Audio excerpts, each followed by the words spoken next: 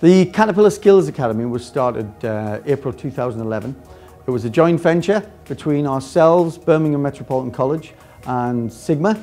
We looked at an increasing volume of product coming out of our facility with a workforce who was ageing, and we didn't have a significant path of bringing in new employees into the facility. My view, having worked with the car plants all over the world, is that this is an unprecedented training and skills academy. Still working with the car plants now. I've not seen anybody make the investment that Caterpillar is. There's no doubt in my mind that the work they're doing with the current workforce and the apprenticeship programme will make sure that this facility is a world-class plant within Caterpillar. We opened the academy in April 2011. Since then, we have had more than 500 first-year apprentices come through the academy. More than 32% of them have gone on to secure a second-year contract with us, which involves another 18 months. And whereas the first year with us is primarily in an assembly role, working on the main line in the assembly hall, the following 18 months, we move them across other areas of the business, including logistics, paint, shipping areas, and some of those go into some of our office or technical areas. Further education and colleges in general get criticised for the fact that we never provide work with work-ready students. This is the prime example of where this works completely and utterly in the favour of the employer, giving the students, the apprentices on the programme, the opportunity to develop skills, to learn in a real work environment, to take what they do in these wonderful classrooms we've got here out onto the shop floor, get the real experience at that programme, on the 12-month programme that they're on, with an opportunity to go on to another 18 months at the company. And we've got some really good examples of some students you'll see later on who will be able to talk you through their experience there, and then develop the skills that are then saleable from their point of view. If they're not in a position to be taken on by Caterpillar, they are really saleable going out into the marketplace with the skills they've actually learned.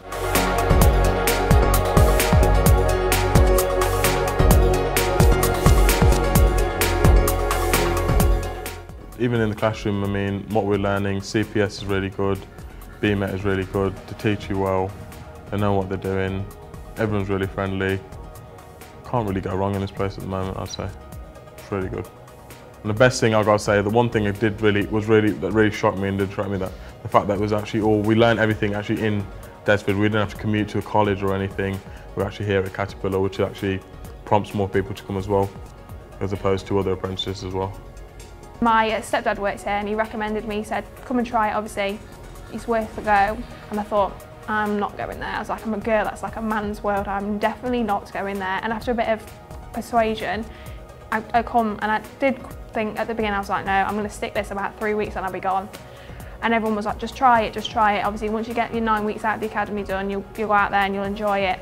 And still the first week I was out there, I thought, no, still not going to like this. And now I'm finally in it, I do enjoy it. It's nice to be different, if you know what I mean. Like it isn't a man's world what you think it's going to be like.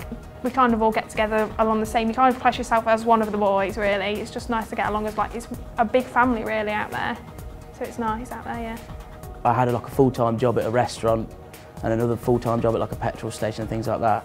And I just wanted to do something again, learn something, like I say, like a trade or a craft. And this was like the spot-on way to do it. I came in here, no experience, and graduated through the academy with a triple distinction, which I never expected I'd do.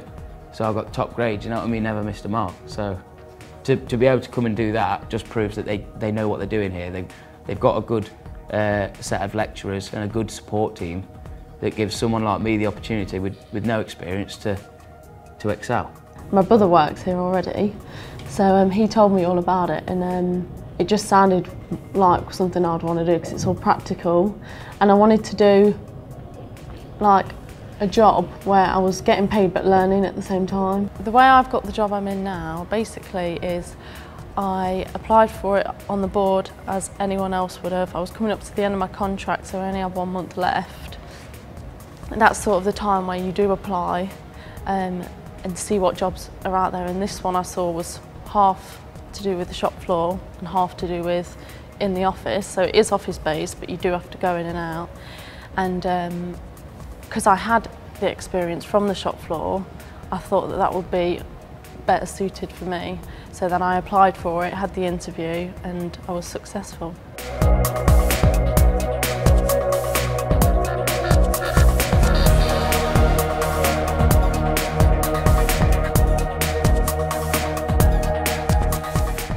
It's not just about the apprentices. One of the points we looked at when we were starting the whole academy scheme is it's about upskilling our existing workforce. We've had more than 600 of our existing workers go through the academy, and we are just about to bring the original workers who went through 2.5 years ago. We're about to bring them back in so that we can really say this is a learning factory going forward. At one point I thought it was really focusing on the apprentice program, but then realized that the senior people, the people being on the shop floor, had also an opportunity to continue their learning. And I thought it was brilliant. It's a brilliant program. We knew that we needed a ready supply of skilled, capable people, and we wanted our young apprentices to come through and be that steady supply of not only labor, but really they represented our future. And that aspect of the program has gone swimmingly. It's beyond my expectations. Not only have we been able to get really capable, impressive, well-spoken young people, but the reaction from more of our senior people has been quite stunning also.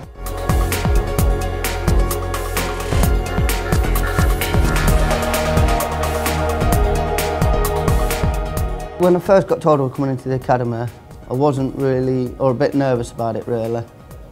But when I've actually come out the other end of the academy, it's been really insightful and get me a lot to help my job.